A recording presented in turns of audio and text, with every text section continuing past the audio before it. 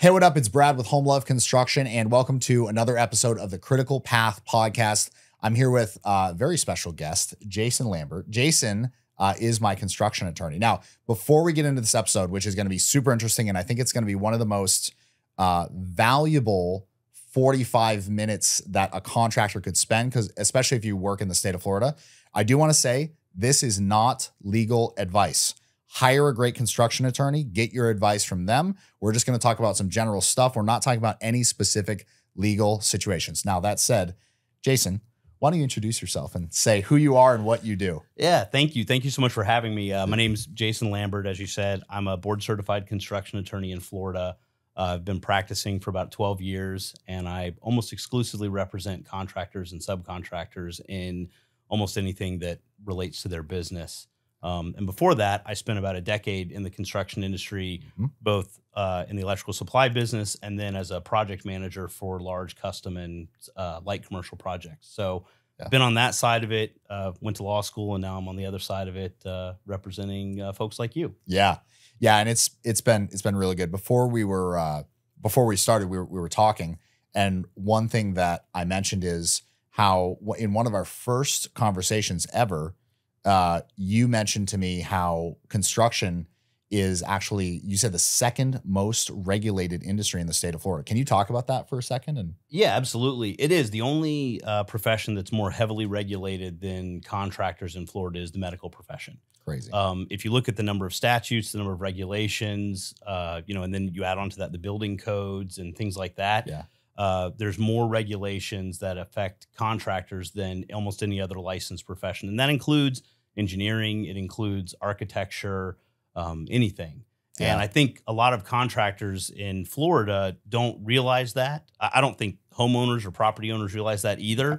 No. There's a whole lot of regulations that go into, bringing something up out of the ground and making it a livable or inhabitable structure. Yeah. And I also think that, one reason contractors should know that is not just to know that there's a bunch of rules they need to comply with, but you're a highly regulated, licensed professional. You should act like it, and you should expect to be treated like it too. Yeah. And so I think you should charge like it. And you should charge like it. Absolutely. Yeah. Really.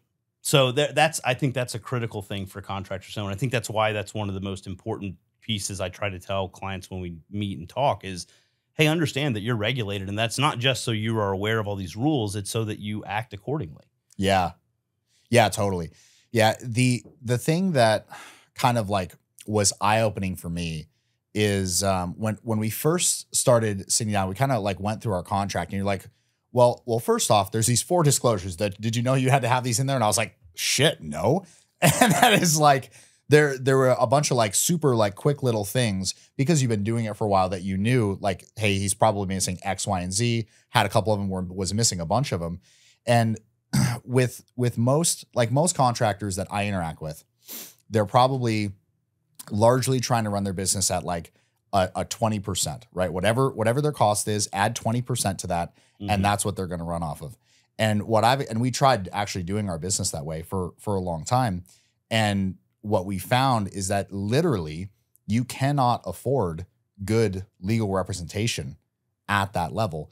And it's actually way more important than contractors realize to have a really good legal representation and I found for 2 reasons. One is that you can speak intelligently to your intelligent clients. Most contractors I found contract with people who are at a very high income level. Those are usually sophisticated people. And so if you don't have sophisticated, like basically like a legal team, I mean, now we have like a legal team we're building up with you, Jeff, other people from your firm. Like if you can't afford that, then literally your growth is going to be capped. You know what I mean? Like I literally like tell people this now after having experienced it.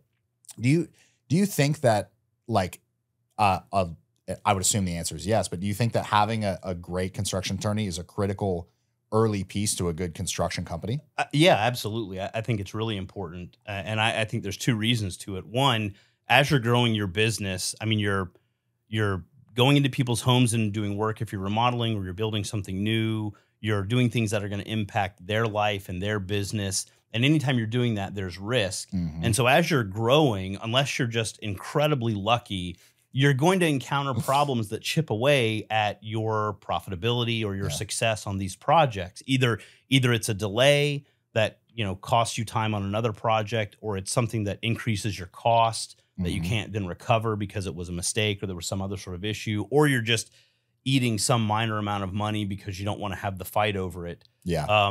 And so if you can avoid those, the more of those that you can avoid, the better off you're going to be and the easier it's going to be for your company to grow. And one of the ways to do that is eliminate the easy, you know, the easy problems for somebody else to find. So making sure your contract has good language in it and includes all the right statutory disclosures. Make sure you're properly licensed for the work that you're doing and that you're hiring licensed subcontractors. Make sure you have a good subcontractor agreement. Like, put pieces in place that let you deflect some of that risk. There's going to be risk no matter what when you're engaged in this type of work. You're in business. Yeah. But if you can mitigate that and reduce it and do that early, you know, early in your business, get a good contract, then you're going to be much better off down the road. And you can tweak and improve and expand that as you grow. But if you start off in a good position, you're going to be much better off down the road. And you're going to get to whatever your goals are from a success standpoint, you're going to get there much faster. Yeah. Whenever I've had, like, I think I've been working with you probably a year and a half now, maybe ish, rough time frame. Yeah. And one thing is we made a lot of like some minor, at the time it seemed minor, tweaks to our contract when we first started working together. And now I'm running into situations where I'm like, wow, I'm so glad that I did that a year and a half ago and I didn't wait 6 months to do it. Because if I had waited 6 months, this contract that I'm now having like an issue with, or there's a confusion or something on the client, I need to bring them back to the contract and show them. If I hadn't made that tweak right then when you recommended it, I wouldn't actually be protected from certain situations. So yeah, it's like when you talk about early, that kind of is the name of the game, because a construction contract doesn't usually like hit you like a problem. It doesn't hit you in the beginning of the project. It hits you 6, 8, 10 months later at the end of the project. Yeah, absolutely. So yeah, you were going to say something. Well, I was going to say the other thing that I think is important while we're talking about contracts is not only to make sure that you're hitting these sort of legal requirements, but also make sure that you're doing them in such a way that they match the way you do business. Yes, talk about this. This is great. Yeah, so if you use, let's say you use Builder Trend, and that's how you manage all your projects, and you're managing your change orders that way, and everything goes through there. We do, not sponsored by Builder Trend, open to it. Absolutely, as you should be. But don't have language in your contract then that says that change orders are going to be handled in a way using like a written triplicate form or something else. Yeah. You know, make sure, and that sounds like a really simple example, but make sure that it matches the way you do things. And a lot of contractors, maybe when they're starting out, they'll download a contract off the internet, or they'll get one from a friend, or they'll, cobble together some pieces from other places they've worked. And that all sounds well and good unless none of it matches the way they actually do business. And one of the problems you can run into is you get to the end of the project and it's, well, no, this was supposed to be a change order, or this was not something we're responsible for. And the other side says, well, yeah, but we never had a signed change order, or we never agreed to that the way the contract says we're supposed to agree to it. And the reality is your business was never set up to do what the contract said anyway. Yeah. And so I think that's the other side of it, is make sure it's legally compliant, but also just make sure that it matches the way your business runs. Yeah. It'll save you a lot of heartache down the road. You expressed that to me very poignantly at one meeting that we had. And you said, Brad, don't write your contract aspirationally. Yes. I remember that exact word you used. And I was like, wow, that totally communicates. Yeah. Because I've done that where I'm like, oh, we should handle all our change orders in this way, not a triplicate form, but like something like that. And then I'm like, wait a minute. If we mess that up one time, then our change order isn't necessarily binding. And if it's not paid right then we're going to have a problem collecting on it later on the project. I'm like, wow, that's fantastic advice. Yeah. And it can impact your ability to collect on it. It can impact your ability to include it in a construction lien. And change orders are just sort of a classic example of where problems come up. But I mean, change out change order with almost any other aspect of the construction process. And if you're not handling it appropriately, as your contract says you should, that's always going to cause problems for you down the road. Yeah. Yeah. Yeah. And sometimes, like I've even experienced, so this would actually be my advice for construction company owners, is your employees will sometimes suggest to you things that should be added to your contract to try to solve problems, which is great. Obviously, you want employees who are bringing you solutions.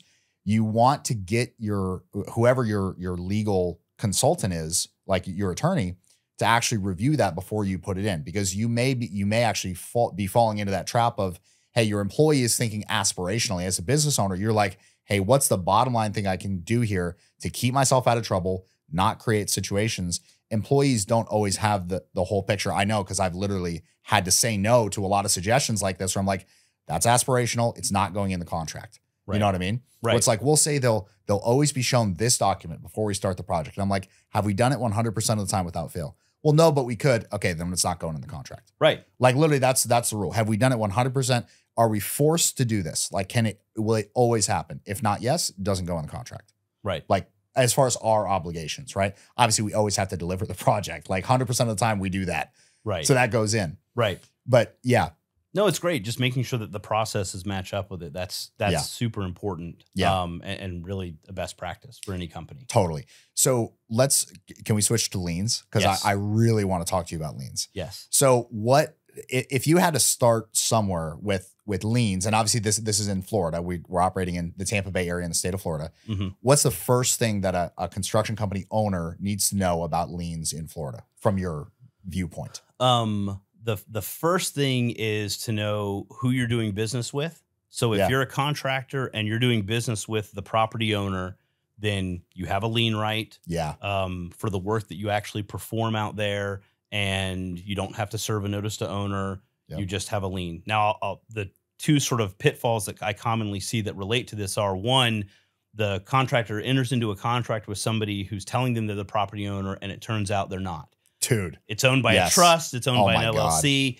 Yeah. So in Florida, almost everything's a public record. Yeah, absolutely. It's happened to everybody.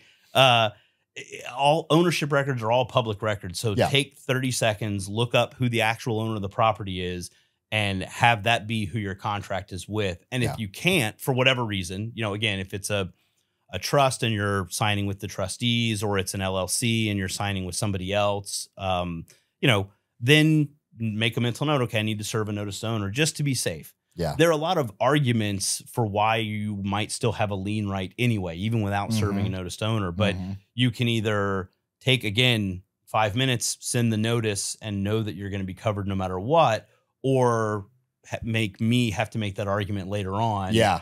Which is fine. The second option is a lot more expensive. But second option is a lot more expensive, and just creates another hurdle, another technical hurdle to getting you paid or getting the project completed, which you don't want to. And what's funny is like the expensive, I actually find that usually when you get involved in something, usually actually resolves very fast. So it's actually, if you look at it as a business owner, I actually am trying to just like stop saying that as like it's more expensive, because obviously we want to handle it up front. But the thing that's more expensive than having your attorney handle something is the mental capacity that you lose worrying about an issue. Sure.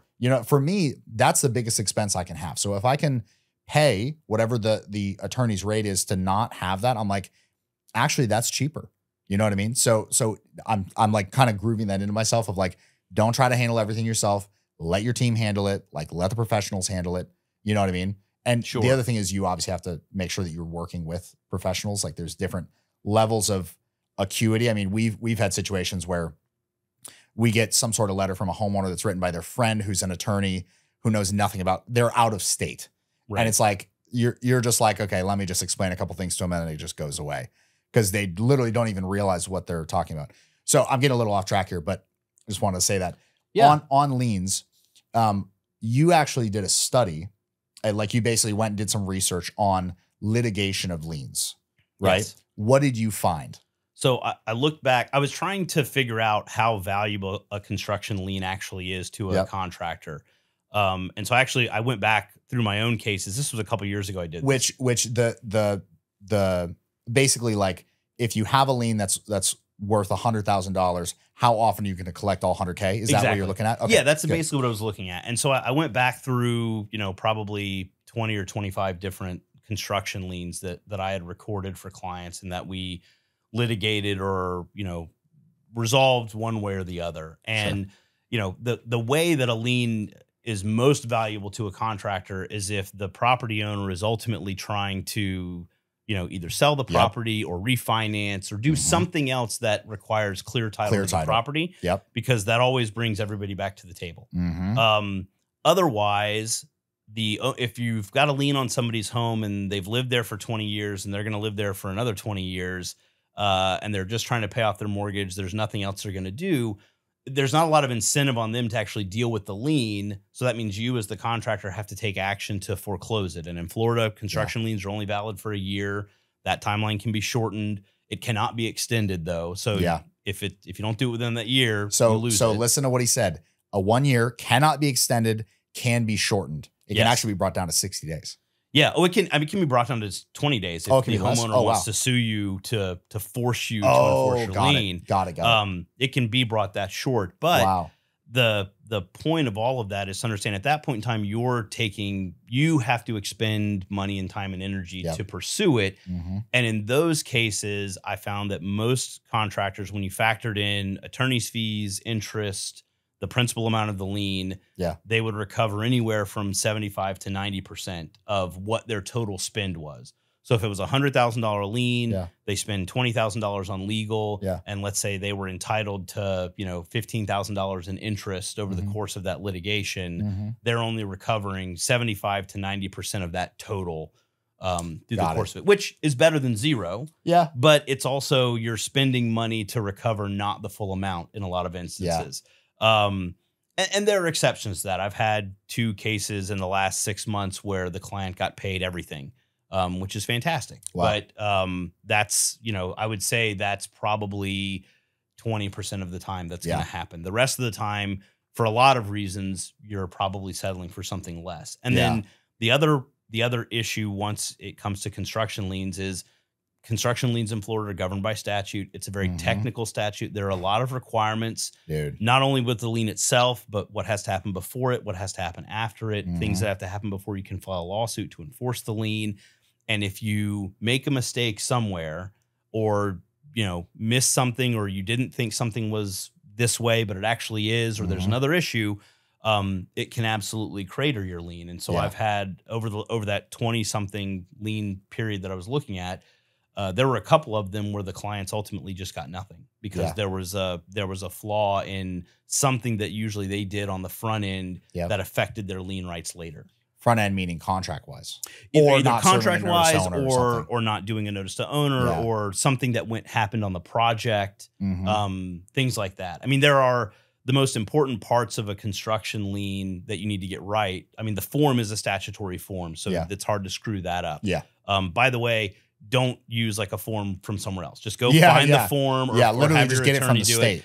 Don't find some other made up form. But the dollar amounts that go on it and the dates that go on it are probably the 2 most critical things. And so spend time to make sure those are accurate, because again, you can, if you don't have a lien, you lose your lien right for whatever reason, or you don't record it timely, or there's an issue, you can still sue somebody for breach of contract. You can still recover the money that you're owed. You just don't have the property as security. And while that's great to have the property as security, again, most people aren't going to let their home get sold over whatever the amount of your lien is. Well, and the bank definitely won't. From what I understand is if you actually get a judgment on a lien, then it becomes a whole conversation of does the bank just pay it, like the person who's holding the mortgage.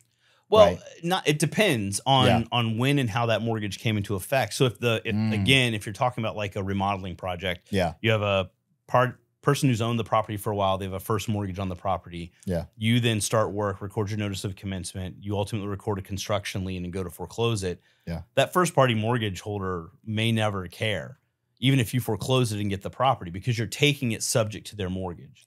So even if you foreclose on this property and get it, you still have a mortgage that's north of you that you've got to either deal with or try to sell the property another way to satisfy that mortgage and satisfy your judgment and all of that. Wow. So the bank will just sit there and just let it happen, basically. Because again, they're in the first position. They have a better right to you for the property anyway. So my experience has generally been that they don't get involved. I don't think there's any reason they couldn't, but my experience has been that they don't. Wow. That is totally contrary to everything I've ever been told. Yeah. But I've when you're explaining, I'm like, that totally makes sense. Yeah. Why would they even spend the money to do anything on it? Yeah, they don't care. As long as they're getting payments, they truthfully don't care. Yeah. Yeah. So notwithstanding, I'm sure there's language in their mortgage that says if there's a lien, they can take certain actions. But my experience has been that they don't. Yeah. So when dealing with when dealing with a homeowner who say doesn't want to make their last payment or something like that, which by the way, just to put it on record here for any of my clients who are watching, like 99.9% of clients pay on time, right when asked, no problem. In my experience, I found that most of them are very happy to pay. They're very happy to honor their contract and very few problems with collecting payment. In my experience, other contractors may find it differently. What do you find is actually the best practical use of a lien for a contractor? Like how you get what I'm saying? Like how best can they utilize that tool? You know, is it, I guess the question is it better as kind of a threat to kind of just be like, hey, there can be a lien that's coming if you don't pay.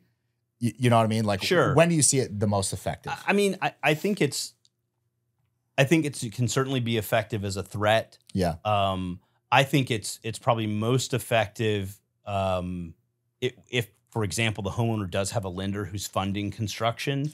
Typically, a lien will shut down further payments, right? Which can cause issues for them as well. So that gives you some leverage there. I think they are effective anytime you've run into a problem on the project in terms of making sure that you have the ability to get paid down the road. Yeah. And I don't mean that just in the sense of they've said, hey, we're not going to pay you this last payment, or there's some fight over the quality of the workmanship or something like that. I go back to like, imagine the homeowner gets hit by a bus in the middle of the project. Right. You know, maybe they have a will, maybe they don't. Maybe the property goes through probate. In the last year, I've had 2 clients that in the middle or at the end of projects, the property owner passed away. Wow. And so we recorded a lien, and you just sit there and sort of wait for what's going to happen. And ultimately it works through its process and they got paid. But that's great. If they hadn't recorded a lien as the property is going through probate or as the family is dealing with the will, it doesn't necessarily get satisfied. I don't think anybody would have even known necessarily that the work, like in one case, it was a roof and it was completed. Yeah. Like I don't know that anybody else who got involved after the fact knew that this work had been done. Wow. And in the absence of a lien, nobody would have known that my client was owed any amount of money. Wow. So I think there's anytime you sense that there's going to be an issue with the project, either because the property owner is saying, you know, we don't have the money or we're not going to pay you or something bad happens. Yeah. I think you can use the lien as a tool to protect yourself and to protect that ability to get paid and sort of to provide notice out there. Yeah. So, the notice tool, that totally makes sense to me. Yeah. And we found that in instances where, like you said, there's a lender or there's some sort of funding source for the renovation itself, highly effective. And just the word lien is just boom, handled. Like just it really does kind of cut through. And a lot of times the homeowner will come with like, okay, here's my bottom line. Here's what I need handled. And it kind of blows off a lot of the extra added unnecessary back and forth type stuff. Sure. Absolutely. Yeah. Absolutely. So in terms of, I want to shift to money and handling of funds a little bit. We won't, there's so much that you can talk about here and so much opinion and what, I don't want to necessarily go on the like misappropriation of funds side, because that's just a freaking black hole that I think no contractor wants to look at. No, you do want to stay away from that. Yeah. But what we should talk about is like in terms of money, shit, I actually kind of lost my train of thought here. So, Well, I have a question for you though. Yeah, you've been asking me questions. So in terms when we're talking about the financial side of things, you know, are you structuring agreements in such a way that you're mapping out draws and mapping out the way money is supposed to be paid as it relates to how those expenses are going to be paid, or are you just sort of pegging it to milestones with kind of not a guess, but like an idea of, you know, if we can do it at these milestones, we should be ahead of things? Or are you really tightly sort of tying it to things? Yes. Great question. Thank you. The best question I've ever been asked on the show. So what we do is we just operate on the principle of we do a person's project with their money, right? There is some fiduciary responsibility that you give to a contractor. So I basically have it set up so that our draw schedule keeps us ahead of what our expenses are going to be at all times, as long as we're paid current. Obviously, if we go past the milestone, and we peg it to actual milestones on the project. So we don't take more than 10% down. Life hack for Florida contractors: don't take more than 10%. I said it, not him. Please just do yourself a favor. Don't take more than 10% on a contract. We take another 30 when the permit is submitted, right? Because then that handles, there's a timeline thing there. Sure. I think we do like, and then it's like 3 15s and a 10, if that works out to 60, something like that. 3 15s, 2 10s, something like that. But then it's like the next milestone is like pass first inspection, first above ground MEP roughed in, drywall ready for paint, so installed texture's good, all that. And then we do flooring installed or cabinets delivered, and we do a final payment upon, we do it on substantial completion. We do have an allowance in our contract that allows them to hold back, because we do line items. We can say, hey, whatever's not completed per the budget, per the line items, you can hold that amount back from the final payment, and that, you know, that's due upon completion of their one written punch list. They get to submit one written punch list. Once those items are complete, we're owed the final payment. It then goes into, it'd be a warranty issue if there's something wrong after that point. Yeah. And I think that's a really good approach. Yeah.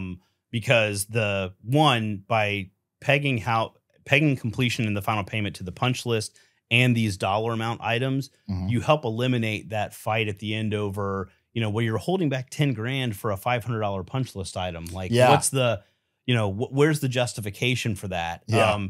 And so I think that's one thing I always recommend my clients is address how that end of project process is supposed to go, and what each side's responsibilities are, and what each side is allowed to do to sort of, you know, dangle the carrot in front of the other side to make sure they do what they're supposed to do. Yeah. And if you spell that out and you follow it, it becomes very easy to say, hey, you're not following this property owner, and you need to do that. Otherwise, we're not going to come back out and complete these punch list items or do the things we need to do. Yeah. And so that's anywhere, this just to tie it back into the contract discussion earlier, anywhere you see sort of those pain points or those pressure points, that's where you should put more detail into your contract. Yeah. If, you know, nobody wants to slide a 75-page contract across the table for a $100,000 residential construction project.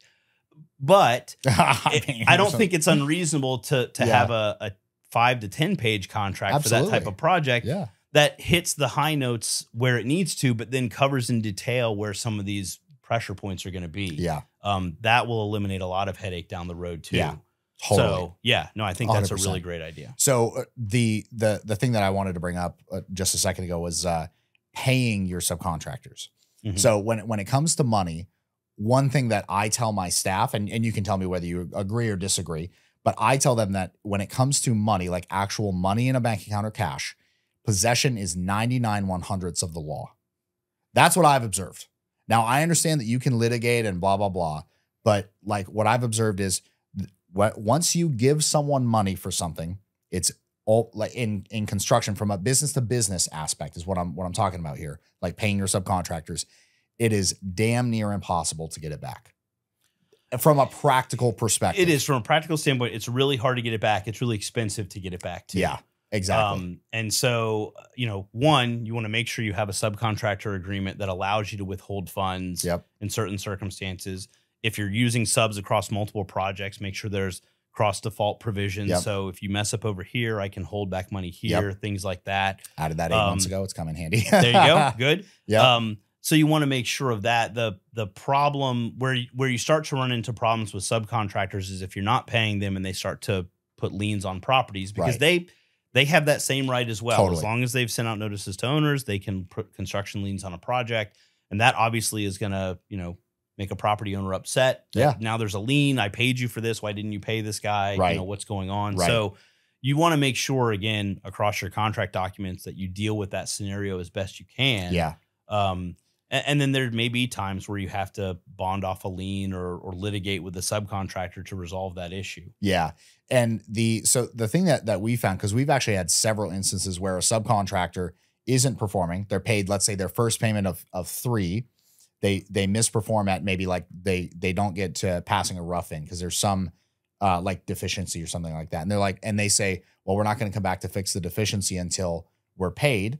But their payment terms is second payment due when rough-in is passed. Mhm. And so it's like, and this isn't requiring additional work outside of your scope. It's literally these connectors are the wrong type of connector. Come swap the connectors and you'll pass and we can pay you. And they refuse to do that. They actually put a lien on a property. And we did, what was you know what I'm talking about, where you force them to litigate the lien within a certain number of days or it expires? You can send a notice of contest of lien. Contest of lien. They have to do it within 60 days or it expires. Right. Super helpful. So what I found is that for GCs, now this is not advice for GCs who are like actually going around and making their money by not paying their subs. Those exist. I'm sure you know. Yes. Those absolutely. actually exist. Yeah. Like there are literally people who get work done and then don't pay for it. And that is their business model. Mhm. And that also, by the way, is often the low bidder. Just for any homeowners who are watching, the low bidder, if you're wondering how they can be that low, it's because they're not going to pay for the work. Right. Like, right. And they're going to keep changing out subcontractors. Right. Like if you've ever had a job where you had 3 different plumbers complete the 3 different phases of Right. construction, Yeah. that's what was happening. Yeah, exactly. Exactly. So, yeah, so funny.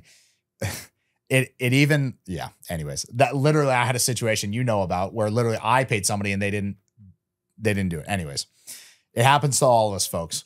But the bottom line is, when it comes to paying subcontractors, if like we have sometimes, and it's very infrequent, but sometimes we have subcontractors who kind of try to use the lien as a way to actually get the homeowner to pressure you to pay them.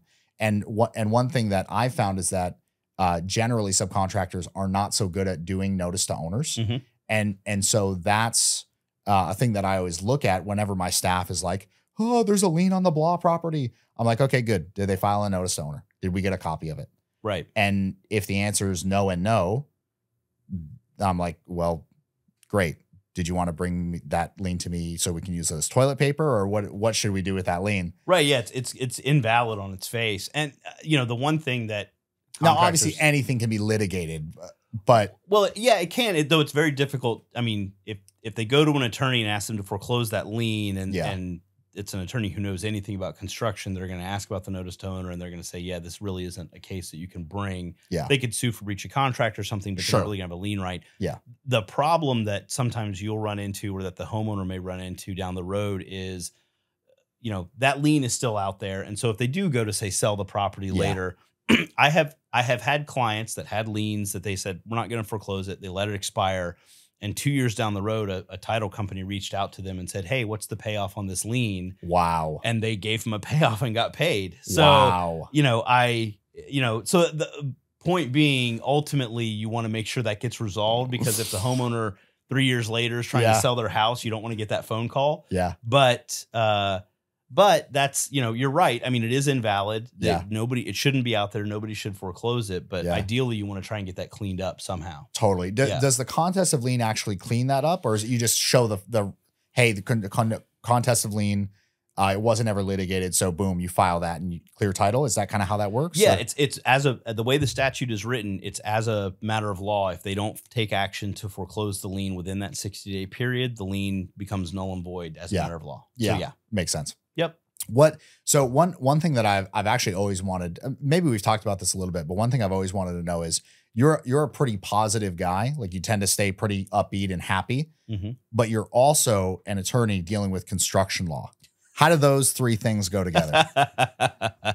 One, I try to focus as much of my practice as I can on working with clients on the front end of things. Yeah.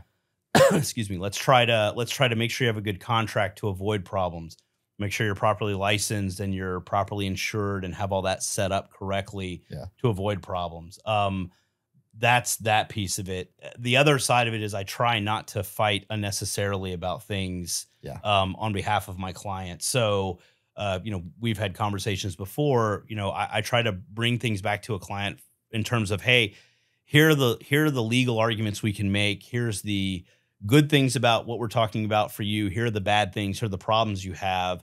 Let's use that to make the best business decision possible. Yeah. And I feel like if you're focusing on that, it makes it a lot easier to keep things upbeat, because you're focusing on something that's going to be good for their business. Yeah. It may be taking a loss. It may be walking away from something, but in the grand scheme of things, when you evaluate the strengths and weaknesses of their case and you evaluate, what they've done, or haven't done that's gotten them in that situation. Let's use that to learn, to make changes to a contract, to make changes to an internal business process, and use that to move forward and try to not spend as much time, litigating or fighting over things. Because so much of again, if you're going to litigate something, if you're going to litigate a payment dispute, whether it's $1,000 or $1 million, if it involves construction, you have the same statutes that apply to all of it. You have the same rules of civil procedure that apply to all of it.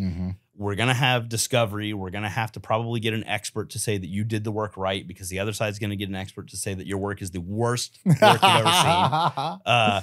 Worst I've ever seen. Right. And those are, and so those costs are going to be the same no matter the size of the dispute. Yeah. And so if you just get bogged down in that, then I think it'd be really easy to have a very negative outlook on this. But if you focus it on, great, let's evaluate things a little bit up front and try to find a way out of this problem so that we're not having to spend a bunch of time in court, I think that's the best decision for everybody. It may be a terrible business decision for me, but it tends to help out my clients. And so far, it hasn't really hurt me or my firm that much at all either. So, yeah, I don't think it's that way. Because like for you, for example, I don't know how many people who I refer to you actually end up reaching out to you, but I do probably at least on like a every other week basis. Like somebody asks me, hey, do you have a great construction attorney? I'm like, I sure do. Like, boom. And by the way, if you're do you do work out of the Tampa Bay area? You do, right? The whole state. Yeah. I have a trial in Miami next week. So, nice. Yeah. Wow. Driving or flying?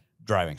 Nice. That's a good drive. I like going over the alligator alley, actually. So if you're in the state of Florida, honestly, you should actually reach out to Jason.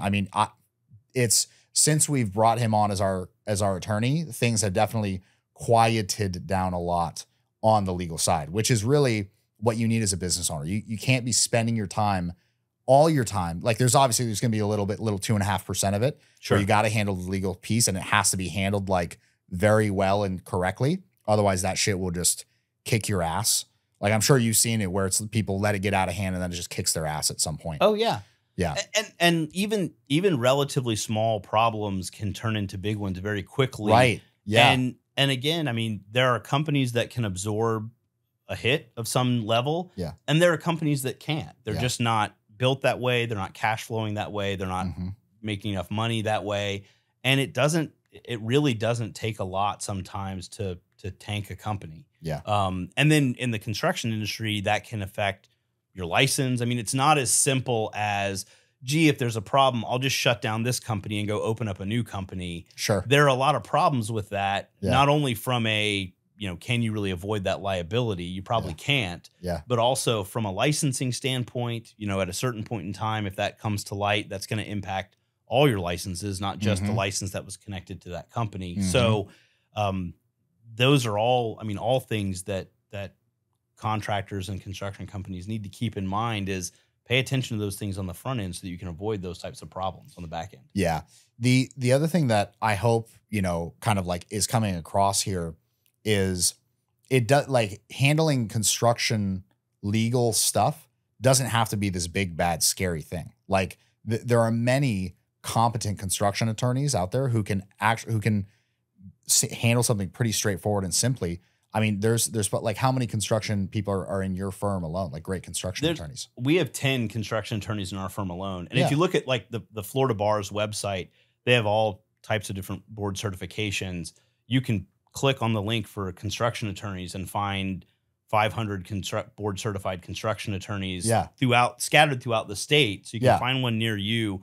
And if they're board certified, it means at least 40% of their practice is in construction. They've been doing it for at least 5 years. Wow, I didn't know that. Yeah, and so by that time, you've built up enough knowledge that if somebody calls with a relatively straightforward or simple question or problem, I can answer it, or somebody else should be able to answer it, and they can move on and hopefully avoid a problem. Yeah. So it's not always a, gee, we have to gear up for this big fight for something. It may be nothing, or it may be some simple fix. Yeah. So, yeah, exactly. Like we actually got a form that I had never seen before, like a month ago. It was the one where it was like sworn statement of account, right? And literally it was like, I think you spent like 15 minutes explaining to me what to do. You sent me over a format and it was like, oh, respond with this. And so I filled out the data and then boom, like sent it off and it was done. Yeah. So it's literally, some things are just so simple, but you need an expert who's seen it before. You know, the other thing is we actually have a policy in our company, which it sounds very like silly almost, but it is actually the policy we follow is don't do anything illegal. Like that is literally our policy. Yeah. So if it's like, if something requires a permit, no matter how freaking stupid it is, we pull a permit for it. Yeah. And it's like some client, we actually don't get some jobs because of that. And that's the way it's got to be if you're actually going to grow a big company. Because if you're going to grow a big company, you have to be able to evidence, like literally just prove like irrefutably that you're doing things the right way. Eventually you're going to get called to task on it. And if you haven't been, it's going to come back and bite you. Well, you hear like in sports, you know, people talk about we have to eliminate stupid mistakes, and that's how you win games or how you advance. Yes. If you eliminate the stupid mistakes, eliminate the easy things as a contractor, then yeah, you eliminate that. Because if you come to me as your construction attorney and you say, we executed this project perfectly, the work is done flawlessly, you know, we're owed, it was $100,000 contract and we're owed the final $15,000 on it. And I start looking to say, yeah, great. Like, what's the problem here? Oh, well, we didn't pull a permit. Well, okay, that's a big. That could be a big problem. Now, that's a fixable problem, and you may have to spend some money to do it, and maybe we can work something out. Yeah. But you've given the other side a really easy way to dig their heels in on something, and a really easy avenue for them to bring somebody else in to inspect the work, to pick it apart. You know, how many times have you gone and looked at a project another contractor did, and you can point out weekly a dozen things that they did wrong, right? Yeah. I don't ever, by the way, as a personal policy, I don't ever point out the flaws in someone else's work. But yes, you're totally right. Yeah. Well, but and it's easy. Yeah. They just bring you right in. Here you go. You're kind enough to not do that. Yeah. Anybody else who's coming behind another contractor to bid on their work or something is going to say, oh, I never would have done it that way. Yeah, I know. So got to rip it out. Got to rip it all out. Sometimes you do. Actually, sometimes we do run into that. And it's like, got to go to square one here. But sure. Yeah. But that's if you're leaving that opening for somebody, then that's what's going to cause you problems. Yeah. And if you can avoid that, don't do illegal things. Yeah, like literally. Then you're eliminating a lot of the problems that can come up. Yeah. There are some times where it's just going to be a straight up fight. The property owner's unhappy with your work. You're unhappy with them not paying you. There's a dispute over when and how all of that should have gotten resolved. Fine. Yeah. That's a straight up fight. Both sides can have that. And you put it in the hands of a third party, a judge or a jury or an arbitrator, and they pick a winner or they split the baby. Yeah. But, you know, most disputes are not that. Most of them, one side or the other has this one thing that they are really hanging their hat on. That's a legitimate problem. Yeah. And if you can avoid that as best you can, you have a much better chance of lasting in this industry a lot longer. Yeah. And that, what you just said is kind of the key that I've seen in construction is the people who are able to stick in and just stay in business the longest end up with the lion's share of the business. Sure. Because they have a track record. Like every year we're in business, it gets easier to get more business. Because people are like, oh yeah, I've been hearing about your company for half a decade now. Right. And it's just like that is so uncommon in the construction industry, unfortunately, because somebody gets convinced by whoever not to pull a permit and then they're afraid of the paperwork or whatever. Right. And they don't pull a permit and then, you know, the homeowner withholds the last thing and then it turns into a complaint and blah, blah, blah. DBPR gets involved and it becomes a whole issue. Right. Yeah. Exactly. Yeah. No, you're exactly right. So what do you think? What are your future plans? Like this is kind of more personal now. Like as a construction attorney, like what are your future plans? Because I know you're very interested in helping. You're kind of like the lead.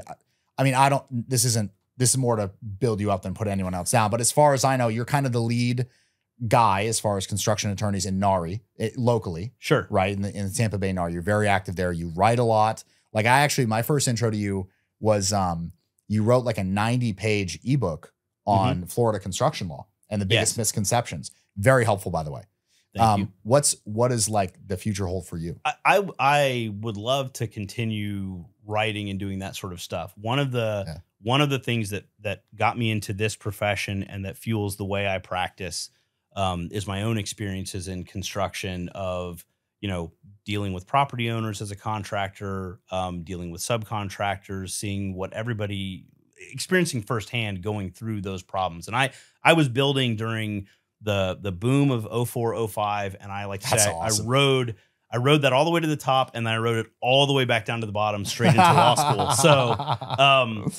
So I've seen that side of it, and so many problems could be avoided if contractors just knew how to either run their business appropriately or just run it in compliance with these different regulations or things like that.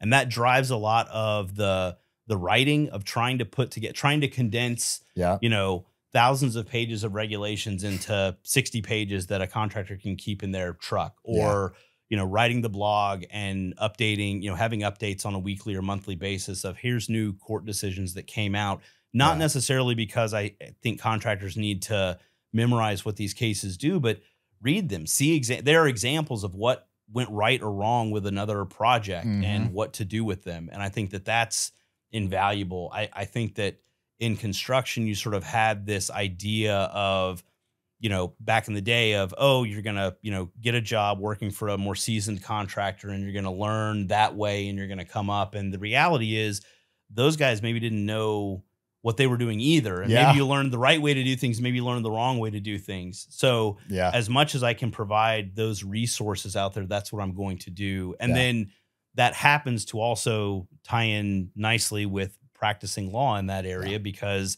I use that then to write contracts for people or to litigate for people or to help them enforce payment rights or deal with licensing issues or any of that sort of thing. So that is the goal for now, is to try and do more of that writing so that it's out there, so that it's available for contractors, and then be available on the back end to help them when there's actually a problem that they need resolved. Yeah, I love that. Jason Lambert for the contractors. I couldn't help myself.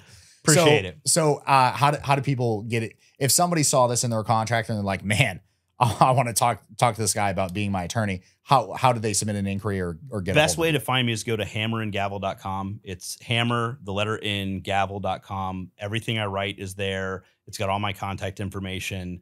The law firm website is hwhlaw.com. So you can find me there too. But either one of those, great ways to reach me. And I really appreciate you having me here today. Yeah, man. Yeah, this has been a blast. I hope this is communicated that construction law can be simply understood, because I don't think anything we talked about here was that complicated. No. And you can get it right, and you can be, causative over it and have it not be like a plague to your entire life, and you can just enjoy running your business. Absolutely. Absolutely. Yeah. It's usually one step more complicated than what you remember from when you took your licensing class, but definitely less complicated than you think it is. Yeah. Awesome. So, Jason, thank you, man. Really appreciate being here. Thank you. I really appreciate it. Sweet.